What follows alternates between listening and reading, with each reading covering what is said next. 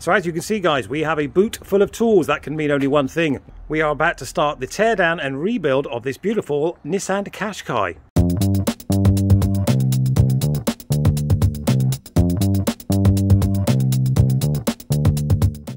Okay, well I guess we can't put this off much longer, can we really? We've got to get this wheel off of here. That'll be the first port of call. I'm hoping you guys can hear me on this lovely new little lapel mic we've got here. Let's get this wheel out of the way and see exactly what we are dealing with underneath here. I don't imagine there's much damage underneath here, to be fair, because it drives perfectly well. And I don't think it had a knockdown here. It seemed to be more up in this kind of area here, as you can see. What I imagine is it was a front impact that kind of scraped along the side here. In hindsight, looking down here, there is a little kink in here, so obviously the wing did just kick back slightly. I imagine this little tiny kink here probably happened when they opened the door. Obviously someone's had a little wallop and they've opened the door and it's gone and that's the end of that. But a little bit of touch-up paint there. If I was going to be selling this car on to a new customer, I would be more concerned about that. In fact, if I was selling this car on, as I sometimes do, I would be extraordinarily concerned about many aspects of this car. But as we're going to keep it as a family car, then I'm not overly concerned. There's a bit of a lip on the disc there, but to be fair, I don't think there's much going on here. It looks like it's had new drop links at some point here as well. They're pretty much brand new by the looks of things. Nothing leaking. All the covers look to be the way they should be. The caliper's rusty as hell. What I'm going to do is at some point, once we finish this repair here, this strip and rebuild as it were, once we've done that, I'm going to get it back in here and I'm going to paint these either silver, red, black. I'm not quite sure yet. Probably just silver, to be fair. But I guess we better get on with this. What I'll probably do is get you guys on time lapse and start stripping what I can and seeing what I can, because obviously it's a bit of a maze here. I couldn't find any videos on how to get the wing off, how to get the light out, how to get the bumper off. So I'm just going to have to wing it, to coin a phrase. So let's get on with it.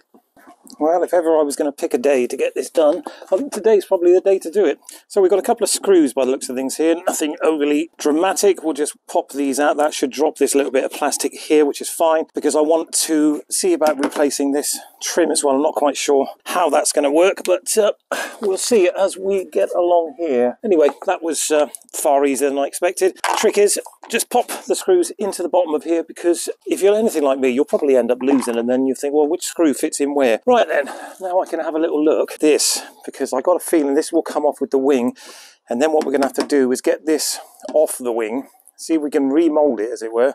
Maybe a bit of heat on here when we try to fix that bumper. But for now, what I'm most concentrating on is getting this arch liner out, because obviously we've got to get the wing off. And I imagine all the bolts, as per usual, are going to be behind the arch liner. So time to get down and dirty, as they say. Get in here and see exactly what we're dealing with. Okay, nothing too dramatic. One missing up here. Looks like that's broken. Fantastic. All right, we've got a little clip up here by the looks of things. These, by the way, brilliant little tools. I suggest you get one if you're going to be doing work like this, because it just makes things so much easier to pop these kind of clips out, of which, generally speaking, when you're taking off these trims, there are a few. As I said, we're trying to find out what's going on here together, because I couldn't find much really in the way of instructions. Okay, that's also a little flap of some description with some kind of bloody bolt I can't work out, so bear with me. I will work out what's going on here and cut back in. So I've got my glasses and I've got my torch. What kind of bolts are these? These look like pop rivets, so I'm assuming they don't actually come off. What we might find is by taking off this lower scuttle panel here, that this will fall away. That's entirely possible. I did find another screw here, so let's get him off. Again, if you haven't got yourself one of these guides, I highly suggest you do. Pretty cheap. Ruyika. Power that shit. Makes the job so much bloody simpler. Literally zip them out, and as I said, it makes things much easier. Right, okay, now we can see what we're doing with that arch liner. Look, that makes much more sense, doesn't it? That's the first part of the arch liner, kind of loose at least. What we're going to need to do, I mean, this wing's mullered anyway, isn't it? So it's not like we've got to be gentle per se. We've just got to make sure we don't break anything. Oh, and here's a nice bit of headlight. Yeah, oh, nice and leaves. Look at that. With a bit of luck, this video will actually help out people that haven't found a video on how to take a wing off a bloody Nissan Qashqai. We're going to have to make our own. Simple as that. In fact, I couldn't find many videos, generally speaking, on salvage Qashqais. Bloody hell, look at the state of this. It's half a tree in here. What the actual fickle fack is going on here then? Do try not to break these guys, because these little clips, because they're a bugger to get hold of. Alrighty, so that is the arch liner out, along with half a tree by the looks of things. It's going to be fun. Okay, well that's actually not too difficult to work out, is it? Right, How do we get this wing off? I'm assuming exactly the same way as we got the wing off of the little Corsa, which I'm hoping you've seen the video on. 2 little bolts just down here, covered in crap. Right, let's get those cleaned up. Trust me when I say that is never a bloody easy job getting that mastic off there. It's the hardest job I've done so far in this car, I think. The simplest solution, I think, now to finding out exactly where this wing connects in is to look at the new wing. Yes, I know it looks harsh, but we're not using this again, are we? So I'll keep that lens in case we break the other one. Right, let's get this bonnet up, because I know there are going to be more clips underneath here. The only problem we've got is the wing holds the bonnet stay, so we're not going to be able to keep the bonnet up. So we're going to have to find a bit of stick or something.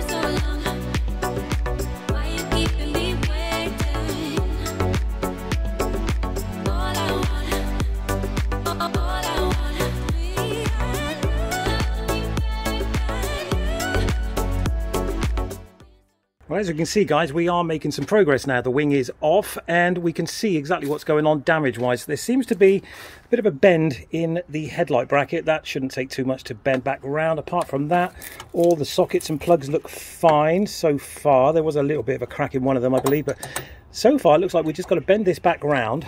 I'm pretty sure that's got to be in there as a bend, as that has as well. We'll take these original headlamp retaining bolts out, and then we can offer everything back up and see how we get on fitting the new parts. I mean, obviously, when you start fitting the newer parts, you'll see exactly what's out of line, what's in line, and it'll make things far more obvious. So I guess we'll get back on the tripod, offer up the new headlight, see where we get on.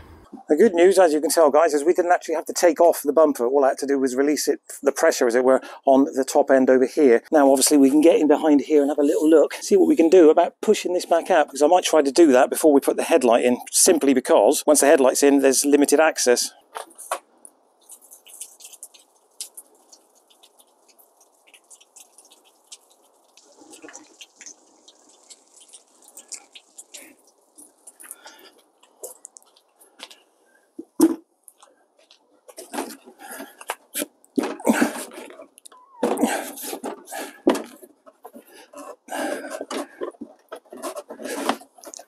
Well, I think you'll agree that worked out pretty spectacularly.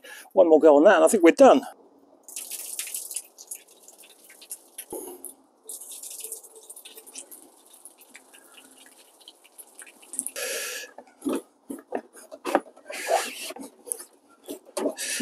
Well, I think you'd have to agree that's worked out really, really well. There is a little indiscretion just here where the fog light blank kind of sticks in there, but I don't think there's much we can do about that, and I'm not really going to let it worry me too much. I might try to do something about it in a minute, but I've got most of it out. I mean, I can always get in underneath and have a little better look, maybe even pop it out, put it back in. That's all it's going to take, but that has come out far better than I thought it would, which means probably we can get that trim off and reuse that. So the next job, obviously, is to try to get the headlight in.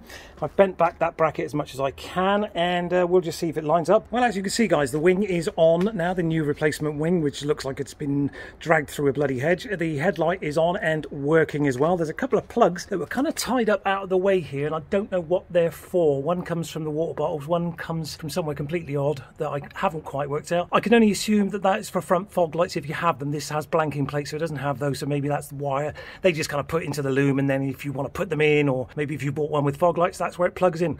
If you've got any info on that, just chime in and let me know, but I've got no clue to this point. Still loads of crap everywhere, but the wing is on. The only problem I've got, slight problem, is just the way it clips in, because I'm not sure whether you guys saw that, because the camera ran out of battery while we were trying to get the old wing off and talk about putting the new bits onto the new wing, and they didn't give you the little plastic white bit that fits in here, which basically slots the bumper into the wing. So I've had to cannibalize it off that one there. It broke, obviously, trying to get it off, because these things always do, and I've got it in there as best I can. The only thing is there's a little gap here, and I'm not sure what's what's going on with that, and this is very, very loose. So what I'm going to do is try to basically wedge that in there with something. I'm not quite sure, but the gap seems okay. The wing to door gap looks pretty good all the way around, so there's no problem there. There is a bit more of a gap at the bottom there, but I think that's where the fatter part of the trim, the wheel trim, the arch trim, sorry, goes in. So I'm hoping that's going to fix that up. So what we're going to do now, basically, I've got very, very little battery power, guys, so I'm not going to be able to put you on tripod for this. Apologies, I should have charged the camera before we started this, but as you can see, everything is going back together pretty well. I'm really impressed with the way that bumper popped out there with just a bit of hot water. That saved me an entire bumper. The wing, well, we know about the wing. It's got a nice great big scratch on it. What can you do? They have given me, I think it's 35 quid back for the fact that it didn't have any trim, and it's got a bloody great scratch on it. The odd thing is, when I spoke to them about the scratch, because you could see it in the picture, she said, no, this is a grade A item, and I emailed her and said, look, who the hell is grading these, because that's a grade C at best. But you know, it's going to be a family car, so we're not going to be having to sell it on. I don't have to worry about that. I did manage to put a tiny little scratch in just here, I think, but again, it's going to be our car. It's not going to be anything that I need to worry about. I've got some touch-up paint. The next job obviously is going to be to get that wheel trim off there, get it onto here, which I don't know how easy that's going to be until we try, and then get the wheel back on, get it down on the floor, and then that will be basically the end of this video. So I won't bore you with me trying to get the trim off. I'll just do it, and then I'll cut back in when it's all back together, and we'll sign off the video, and I'll tell you exactly how I feel about this project and how it went. Well, that was a lot easier than I thought it was going to be, actually, guys. It was just literally pop off the trim there. There is a bit of a gap, obviously, just around about here somewhere. I'm trying to just pop that in a little bit better. It's not perfect. It will never be perfect because this car has taken a wallop at the front. So obviously things are going to be slightly out of alignment. I mean, the gap at the top of the door there between the wing and the door is slightly different. That part down there did cover up the bit I was assuming it would do. But I think you'll agree, for the sum total of £160, I think this cost to fix. That's £100 for the new headlight and 60 quid for the wing. I'm going to polish the living daylights out of this little scratch here, maybe even touch it up a little bit if need be. We've got to basically mop the entire car because it's so full of scratches being a black car, but I think you'll agree that has come out far better than expected for the money. You know, as I said, it's taken a morning and it's cost 160 quid. Don't think you can argue with that. I'm just a bit miffed about that little gap there and a little gap here, but you know, I will try to do something with that. I'll try to align it a little bit better once everything's back together, because as I said, once the car's polished and we're driving it, using it as it were, I can actually think about stuff like that, you know, get it fine-tuned as it were. Right, let's get this wheel back on and get it back on its four wheels. All right, guys, then we are done by the looks of things. Obviously, we've got to do a huge cleanup with this car. But as you can see, the wheel's back on, the arch liner's in, the bumper's clipped in, the wing's in, the light's in, everything works. Bit of a faff up in this top area here, if I'm honest, trying to get these holes to line up again. I've still got to find out where I can get some clips to clip this little bit of plastic in, but it's so inconsequential, I'm not going to worry about it. Everything else is back in. I'm not overly happy with this gap here, if I'm honest. But as I've said many times, when you get a wallop in the front like that, things do move. That little bracket I showed you at the beginning of this video, it's possible that's not quite in the right position, maybe a couple of mil either way, that kind of stuff, and that would then be perfect. But this car was never going to be about being showroom condition perfect again. It was basically as cheaply and as quickly as possible to get this car back on the road looking much better, and I think you'll agree that does. I'm really impressed by the way that's just popped out there. It's a theory I've seen on YouTube many times, and as you hopefully saw on video there, bit of hot water, get a glove on, pop it out, jobs are good. And wouldn't be quite so easy obviously if you had a spotlight in there perhaps, but as we didn't, it was easy.